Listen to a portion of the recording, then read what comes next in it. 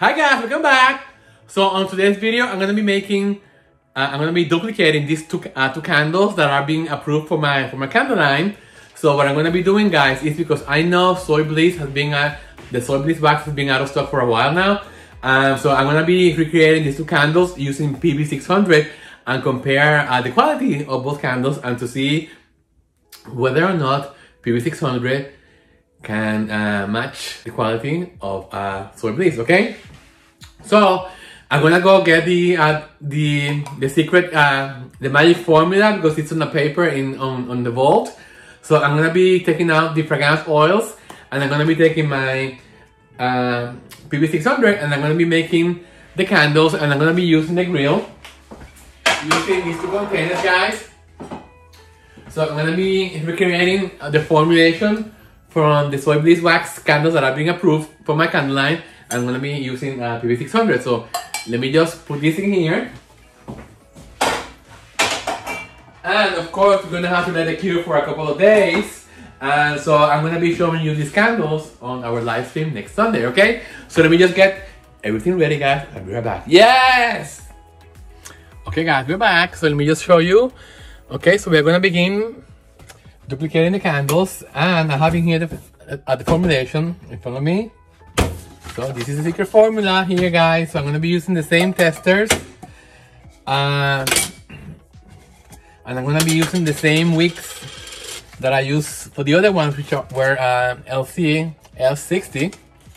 So do we have any pieces in here? Maybe I have a few pieces in here. Maybe. Yeah, I got these two pieces from the other candles, so I'm gonna be using these ones. So that way I save. Okay, so what I'm gonna be doing is I'm gonna be making my own. Okay, so let me just bring you guys down so you can see what I'm doing. So this is gonna be great, guys, for you to know whether or not I'm happy with the PB600, whether or not it performs the same, or I don't know. You know, I just want to see how. I just want to compare them both. I don't want to trash PB600. I think that wax has given me very successful candles, you know. So if it's the only thing available today, why not try, you know? So the only difference is that I'm not gonna be adding Vibar, okay? Because like I told you before, the only way I was able to get a decent HD using PB600 was by adding Vibar 260. But I want to walk away from putting additives on my wax. And let's see what happens. You know, maybe this wick series, maybe they will burn better and will give me a better burn and more HD. Who knows? You know, you can only know just by trying. No, it's the only way. So me knowing that I have already two candles that I'm ready for production, I just want to mimic the same candle using the PB600 and give you all my honest results, guys, because we are here to help each other out, you know. And if something works for one and it doesn't work for the other one, I just want to let you guys know, you know, that for me this is my experience. I mean, we are all here to share our experiences, you know, our successes, our failures, because it's the only way we're gonna learn and it's the only way that we're gonna grow. And again, I love this wick series, guys, because this is very rigid, you know, so you don't have to you don't have to worry about them turning or like moving or anything. But even with that, I like to put I'm gonna put one of these. And then I'm just gonna name them candle 1 and 2 because I have written here the formulation, so it's the same. The only difference is gonna be the wax. So guys, I just got a haircut at Evolution Hair Design. My friend Dennis, he cut my hair. He's the best. Such a nice guy, you know. He's from Brazil. Okay, now time to get the oils ready. And what I'm gonna do, guys, is I'm gonna, like I told you, I'm gonna measure the wax. Let me just get the 2 cups. But first, let me do the oils combination. And then I'll go get the wax because I know it's gonna be messy. Okay, so I'm gonna get the oils ready, guys, and I'll be right back. Okay, guys, so we're having here oil number 1 and oil number 2. These are the candle number 1 and candle number 2. Okay, so I'm gonna be now getting the wax, and I'm gonna measure the wax. And I need, for every candle, I'm going to need, let's see, 2.5 ounces of wax. So let me just go get the PB600 and I'll be right back. Let me see.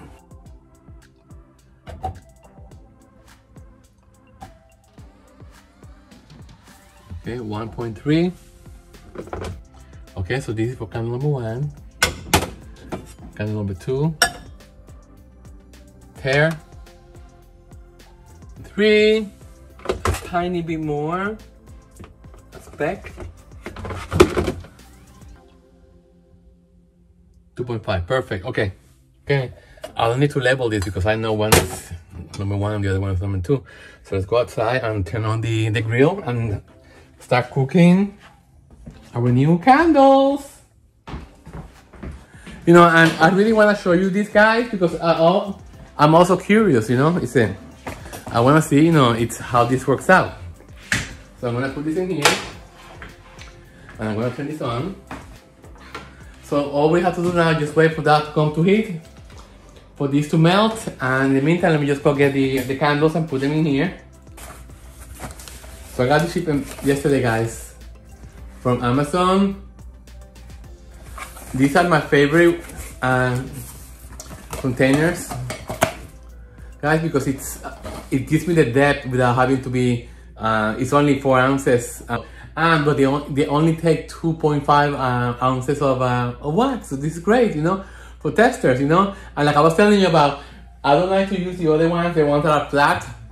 Like I don't like to use these, guys, for samples anymore, because if I have somebody test this for me, you know, and I want them to give me their opinion, you know, I don't want to risk them.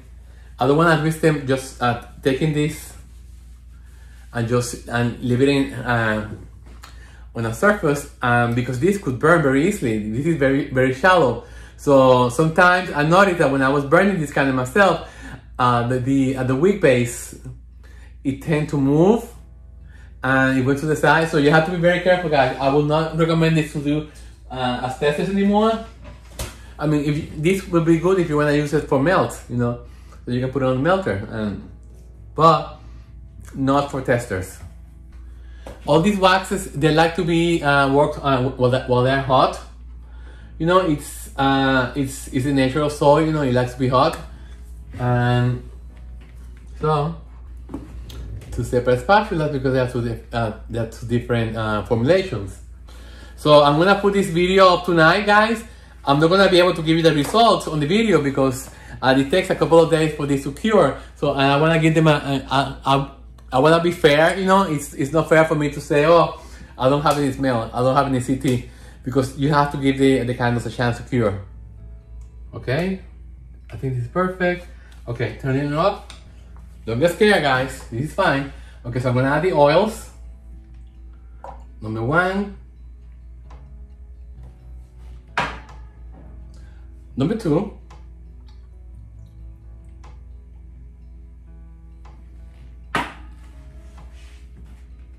Spatulas. Time to stir. They recommend 20 seconds for this wax. So I'm gonna stir for 20 seconds.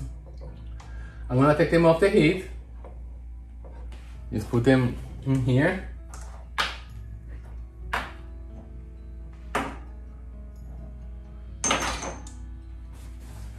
I'm gonna put them over here, take them off the heat. It's a very hot, so just. And I'm gonna let it cool for a little bit. So it's fine. Now I'm gonna just mix it. Just get closer here.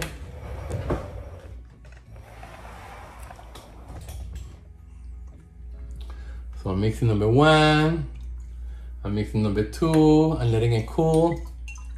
At the same time, They cool rapidly because they are very small amount of wax. Mix very well. And guys, don't be scared of this, okay? Don't be scared of overheating the wax, because this wax is not gonna burn, okay?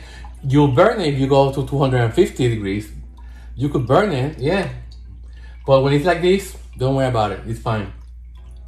Okay. Stir, stir, stir, to make sure that everything is blended. Like, I've seen a lot of postings of people are showing pictures of the candles that they are like oil is zipping out from the top.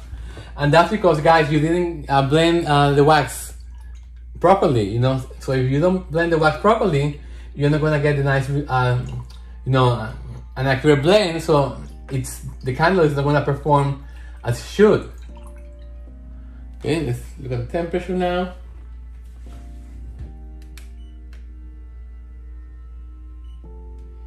$198, perfect.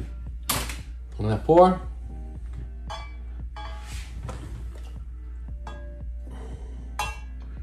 Okay, let me just move this a little bit this way. Put it aside. Temperature on this one, 198, perfect. I'm gonna pour two. Okay. So let me just clean up and I'll be right back. Okay guys, we're back. So let's do a quick recap, guys. So what I'm trying to achieve in this test is I got in here candle number 1 and candle number 2 that are approved for my candle line to start production. But being that I know a lot of people are trying to get the Soy Bliss wax, and it's been out of stock from so many places, so I decided to try and replicate the same candles using PV600, which is the wax that I was using before I started using Soy Bliss. And I want to compare the results on the candle to see does it matches the quality of Soy Bliss. If it's not, does it matches the HT? Does it match the CT, the finish overall of the wax? I just want to compare them. You know, it's like, I think the best way to do this is like just running a test like this one, replicating the same formulation from one candle to the other one, okay? So what I'm gonna do, guys, is I'm gonna wait until Sunday coming up. Let me see what date it's gonna be. Sunday it's gonna be, today is the 4th, let me just, hold on. Okay, so I'm gonna give the results of these candles, guys, on Sunday, April 8th, which is next Sunday coming up, on my live stream at 12 noon Pacific Standard Time. So you come by and check it out, okay? In the meantime, I'm just gonna let them solidify, you know, and there's nothing I can do to give you any more like heads up. You know, I just hope that this works out, you know, for all of you guys that are really like trying to get, you know, a good candle, you know, out there. So I just wanna show you, okay? So I'm gonna leave the video here, guys. Don't forget, next Sunday. Okay, guys, so I'm gonna give you an update of the candles. So it's been 3 hours since they solidify. So this is candle number 1, which is the same formulation for this one. This one is Soy Bliss. This is candle number 2, and this is candle number 2 from Soy Bliss. Let's see.